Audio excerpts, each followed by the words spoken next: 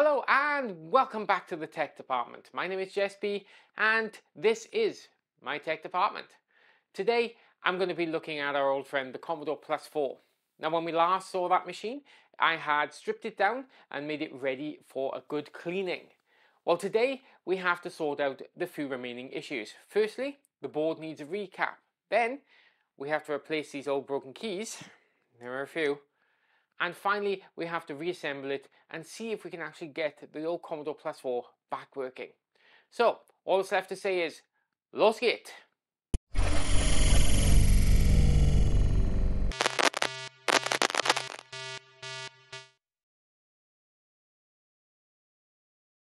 Right, let's get started with the recapping, shall we?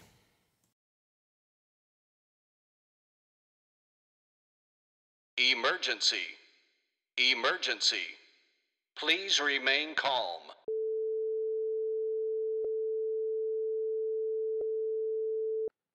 Oh dear. I've hit a little snag.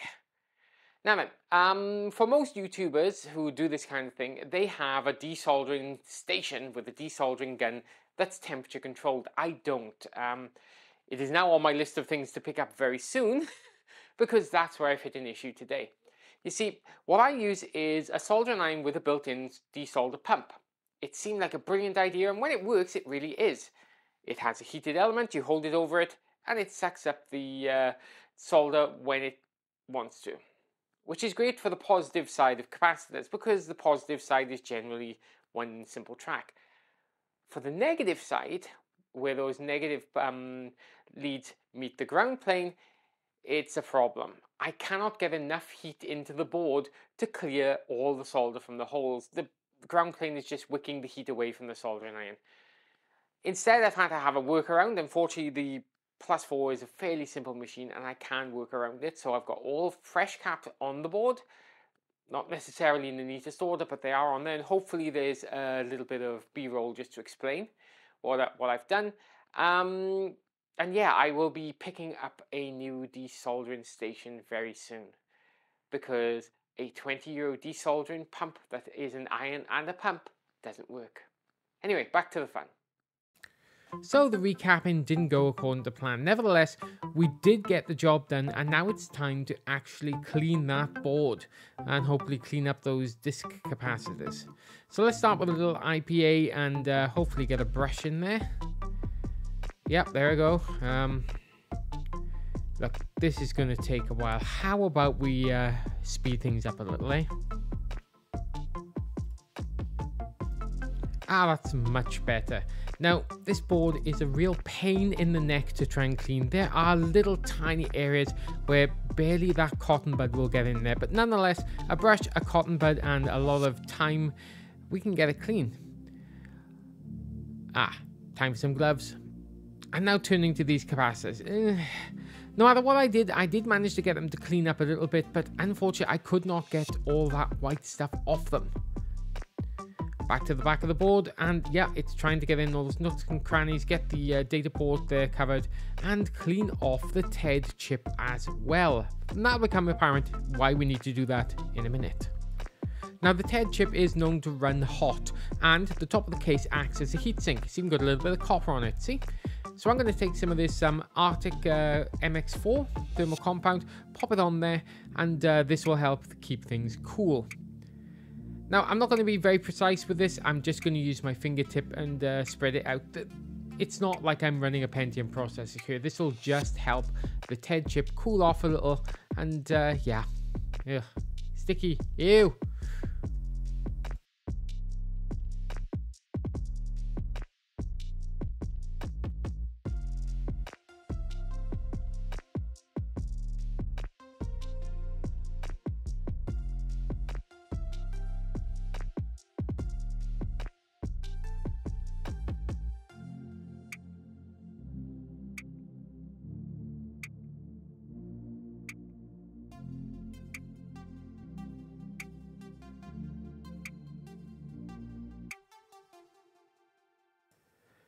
With the thermal paste sorted, all I have to do is pop the top of this back on, which is not as easy as it seems apparently, And that little copper tab will contact on top of the TED chip and help keep it cool. So nice going, easy to do.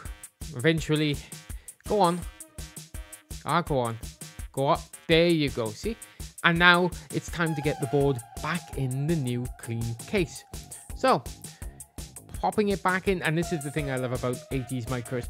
You just have a few screws, it slides back in, and yeah, you're done. It's in there. Now I just have to put the screws in, and we can get on with our next job, which is assembling the keyboard. And that's going to be a more difficult job. Right, the first job we have to do is replace that missing dome keycap from the up arrow. If you remember from the first video, the up key just kind of looked a little soft. Well, it was because there was no cap in there.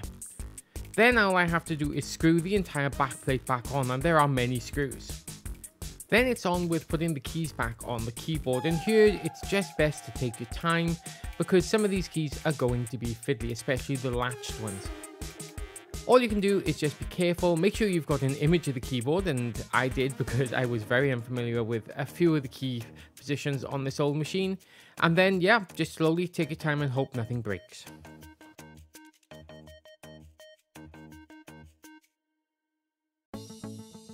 There's no getting away from it, but this is a fiddly job. First you have to separate up the springs that are in the box, then add the key cap, and then with one last push it down until it clicks. It's slow going, it's laborious, especially when you're trying to find where you've left that last key, but slowly and surely the keyboard starts to resemble its normal self.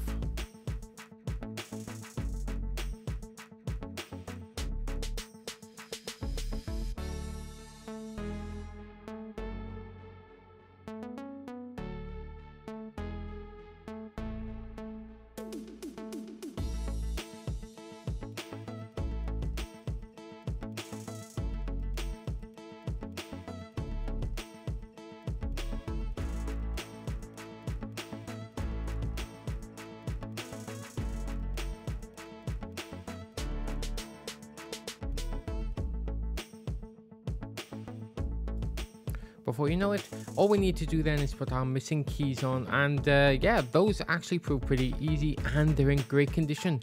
They match really, really well, and I'm really happy about that.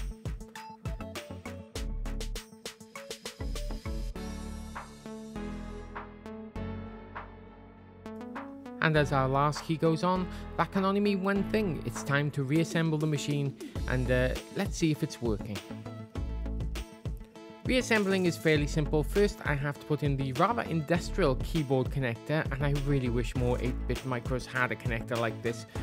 I'm looking at you, ZX Spectrum, I'm looking at you. And then all we have to do is add the case screws back in, and the machine is once again back together and looking okay, even if I do say so myself. With the last screw, it's now time for the big reveal. And I have to say, I am so proud of this one. Is she in the greatest condition of her life? No. But considering how this machine looked when she entered the tech department, I couldn't be happier. Gone are those horrible dirty keys, replaced with these wonderful brand spanking new looking examples. There are just one or two keys at the end that may need a little retro writing, but it's so unnoticeable that it doesn't really detract from the machine. Now, the machine, as I say, is not in pristine condition, and unfortunately there were some stains that just simply wouldn't lift. Nonetheless, for a machine that's over 40 years old near enough, I think it wears its battle scars with pride, and it adds a certain patina to the machine that tells a little bit of a story, I think.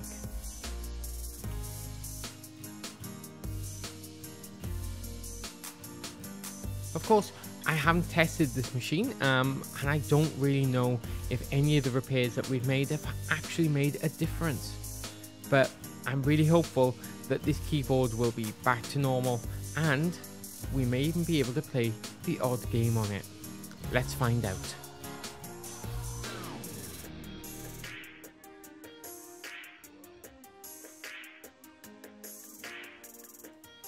So let's get the machine set up ready for use. Now I'm fortunate I have a Commodore C64 video cable that fits perfectly and will run into the SCART of our old TV. Next up, I've been out and I've done a little bit of shopping, and I bought a 1531 data cassette that's brand new, and we're going to use it on this machine.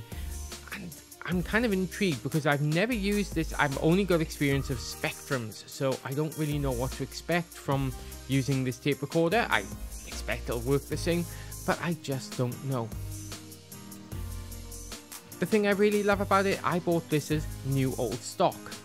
It's complete in its box, it has the original manual, and it doesn't even look like it's ever been used.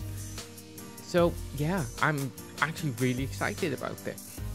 What sets it apart from the ZX Spectrum, of course, is that it draws the power directly from the Commodore Plus 4 itself.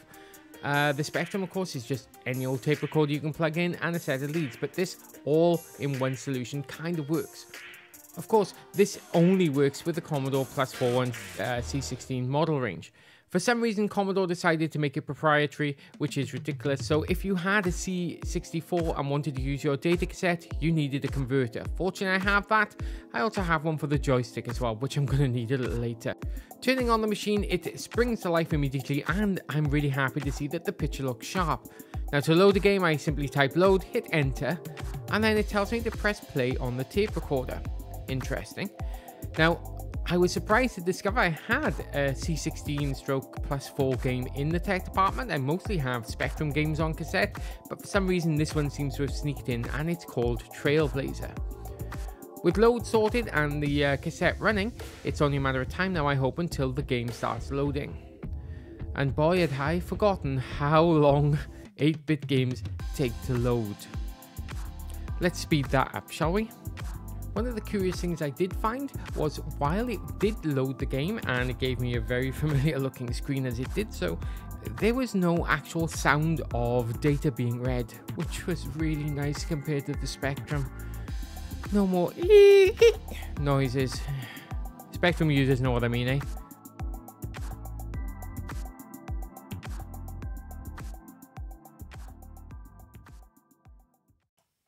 All of a sudden, I'm in the game and it's fantastic.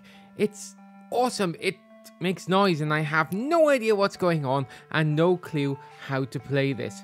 And I think that's represented very well by the fact that the following gameplay is simply terrible.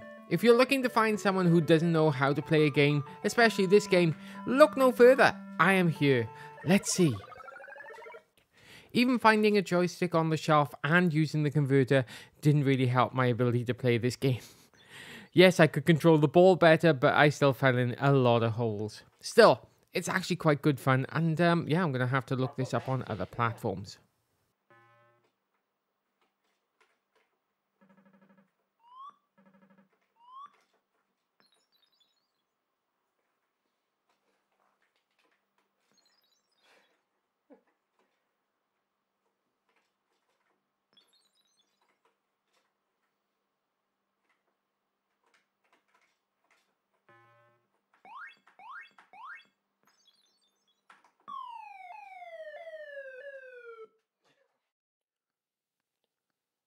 Well, there we have it. The Commodore Plus 4 is back together and looking pretty good, if I do say so myself. The keyboard has been cleaned up. It's now working 90% of the time with only just 2 or 3 keys that are still a little dodgy that I'll have to take a look at, but I'm sure we can fix it. It's not as pristine as I would like, but that's fine because really this is a 40-year-old machine and that patina actually adds to the machine's story. One of my major problems has been that where the Commodore logo is on top, there's just a little bit of glue that's been used to put it back together and it's spilt over and it's very difficult to remove. But that's fine. One of the cool things I really enjoyed with this machine was getting that data recorder, that 1531 data recorder that's brand new, plugging it in and just seeing it work.